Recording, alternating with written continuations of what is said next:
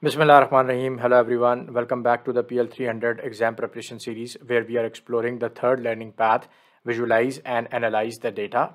In this video, we are going to discuss the topic configure export of report content and perform an export, which is part of the section enhance reports for usability and storytelling. So again, this topic was not discussed earlier because it has something to do with the Power BI service. So what we are going to do in this video is that we are going to go first in Power BI desktop and see what are the export options related to the export of report content. And then we are going to actually perform an export and see what is there. And then we are going to repeat the same process inside of Power BI service. And there we see what are the options which are different in terms of Power BI service, and then we are going to perform an export. So let's first go to the Power BI desktop environment and see what options are available there.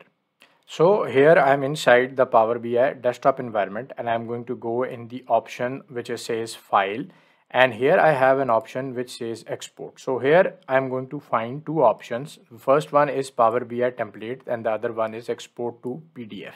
So we are going to talk about the template file in a bit, but let me just have a look at the export to PDF option. So if I just go and click on export to PDF, it is going to start exporting a PDF version of the report. So let's this process be complete and then we will see what is there in the PDF file. So after a few minutes, the process has been completed, and here what you are going to see is that all the report pages in the Power BI desktop environment have been exported in a PDF file. So here if I just go through the PDF file, I'm going to see whatever is there on all the report pages. So this is an option which is available inside the Power BI desktop environment. So now let's have a look at the other option, which is Power BI template file. First, let us understand that what is a Power BI template file. So Power BI template file is a file that is similar to a desktop file, but it has an extension .pbit.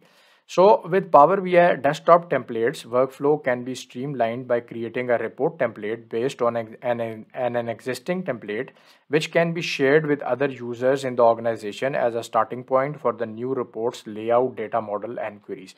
So once you are working on a Power BI desktop file, the Power BI desktop file also has everything that is related to the data model. So actually the actual data is part of the desktop file.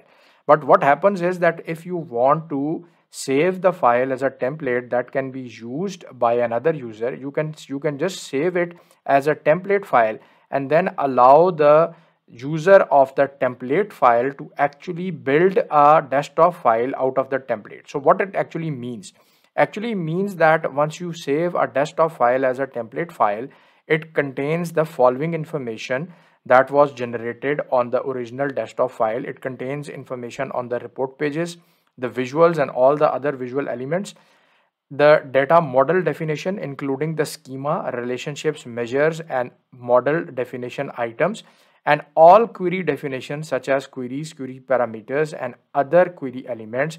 But the important bit here is that the data of the report is not included in the file. So you have a data model schema, but the data model schema has no data. So that is why the Power BI template file is very small as compared to a desktop file and is a process, and this is a easier method of actually building a report from scratch. So once the user would get that template file, he is going to just open that file just like a Power BI desktop file, and then the process would start with the query parameters.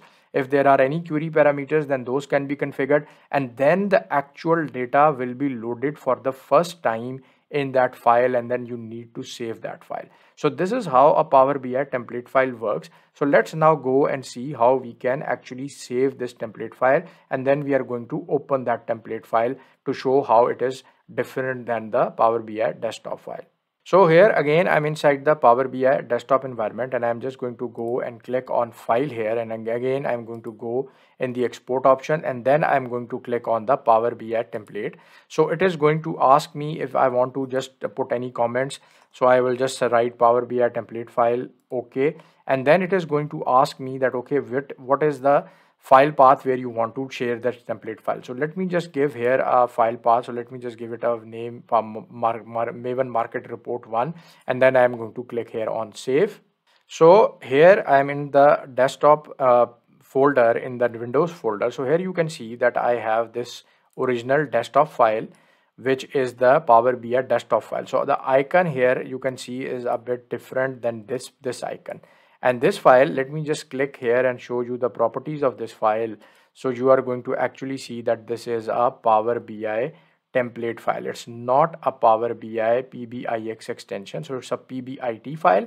And the other thing that you must have noticed is here that the difference in the size of the file. So this is my original desktop file and this is my PBIT file. And you can see that it is almost less than half the size, and the reason that there is no data inside this file. So it is everything included less the data. So that is why this is the size of this file is very small. So let me now just go and open this Power BI report template file. So now I have simply opened that template file, and what you are going to see here is that instead it has opened a desktop file which is untitled. So automatically it creates a new desktop file, and the other thing that you're going to see here is that if there is any query parameter that is part of your original desktop file, then you are going to be specified by this. So remember there was this automatic parameter that was created once we were doing the appending in the initial some of the initial videos. So I'm just going to stick with these settings here, and I'm just going to click here on load. So now the process of loading has actually been started, and now the report is being populated here. So here you can see that now the data has been included in the report, and this is something which is similar to what is there already in the file. So the point is that the file is shared without the data, and then once you actually open the file, and then the data is loaded for the very first time. So the size of the file, if you have to share it with someone, then the size of the file is very small because there is no data, or although the data model is present, but there is no data. And if you want to make any changes, then you can just make those changes. So this is all about the Power BI template file that we actually export from the Power BI desktop environment. So now let's go and see what are the export options available inside the Power BI service environment. So here I am inside the Power BI service, and I am inside the workspace that I created. And remember that in one of the earlier videos where we were looking at the sensitivity labels, the sensitivity labels have been applied on both the dataset and the report. So here the export options are available inside the Power BI report that was published. So let me just click here on the report, and you are going to see that it is going to open up something that we have already seen.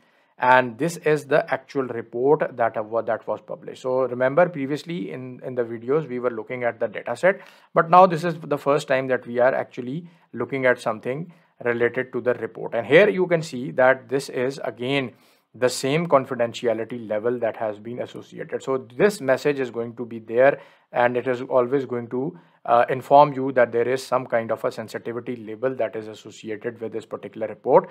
So if I go and click on the export, then I am going to find that there are three options which allow me to export the data. So the first one is Excel, the second one is PowerPoint, and the third one is PDF. So let me just go and explore just one, and let me tell you that how the confidentiality information is actually working behind the scenes, so that you have an understanding. Then we are going to remove that confidentiality information, and then we are going to see that how the data actually looks like. So just let me first go and click on the PDF so that a PDF file can be exported.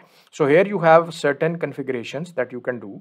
So you can either configure with the current values of the data which are shown in the report. Then only you can do it for the current report page. So if you just want to export the data for one page, which is the current page that is shown here, you can actually go and select this option. Otherwise, it is going to go and select everything, all the report pages, similar to what we saw in the desktop option earlier. So let me just configure it for the current page, and then I'm going to click here on export.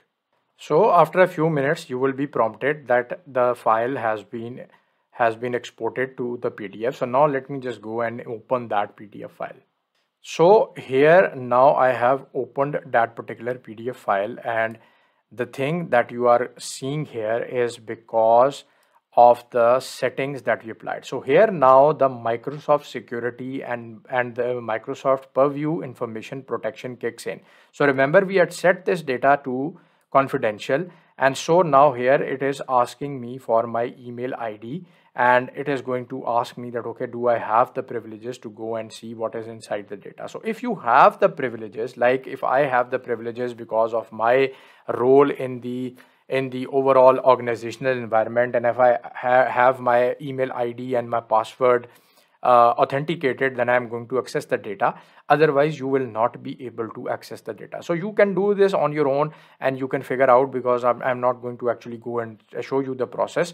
The point of highlighting this was that if you have some kind of a sensitivity label assigned, then this aspect that we talked about in the sensitivity label video is taken care of. So now let me just go back to the environment again, the Power BI service environment, and let me remove the confidentiality sensitivity label, and then we are going to explore how the data looks like in the PowerPoint environment. So I'm back in the Power BI service, and what I have done is that I have removed the sensitivity labels from both my report and my data set. So now I'm going to go in the Microsoft in the Maven Market report here, and I'm going to go and again I'm going to link or click on the export option, and here now I have the option embed an image and embed live data for PowerPoint. So what actually it does is that you have the option to actually embed the current report page, which is shown here, as an image in PowerPoint, or also I have the option to embed my live data. So the complete report can be embedded in the PowerPoint environment as inside a new Power BI PowerPoint file. So I would have a new PowerPoint file, and my report would be embedded with the live data, the option to actually show the live data inside of PowerPoint. So this is a very powerful option, and this option you can actually use while you are presenting data. Similarly, if you have already a PowerPoint file open in your system, then you can actually now, if you are connected on the same tenant, then you can actually embed it through the link inside of PowerPoint as well. So let me now just do it for the live data here. So here it opens the embed live data in PowerPoint option here, and here you can see that the report page link is also available. So if I want to just copy it and paste it in a PowerPoint file where I am already using it, then here it says that you can just paste it in the presentation, and you are going to actually have the report. So other than this, you can also open it in a new file inside the PowerPoint environment. So let me just click here. So after a few seconds, you will be notified that, okay, the PowerPoint file, you have to actually give it a name, and that will be saved in your OneDrive environment. So I've given it the name Microsoft Power BI Storytelling, and this file is now available in the OneDrive environment. So here you can see that a new PowerPoint file has opened, and it has my live report embedded as part of the PowerPoint slides. So here I can just go and play around with the report, and here you can see that this is a live report link, and I can just click here on anything that I want, and I can actually go and see. So remember, this was just one visual, so that is why this is the only interactable part of this particular report. So you can do it for anything that you want for your report, and you can also embed an image like we saw. So I'm not going to show you how to embed an image. The process is similar. Either you just copy the link, or you just open it in a new PowerPoint file.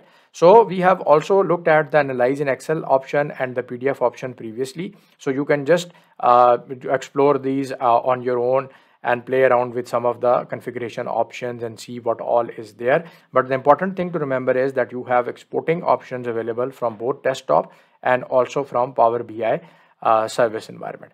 So that's all for this particular video, and I'll catch up with you in the next one.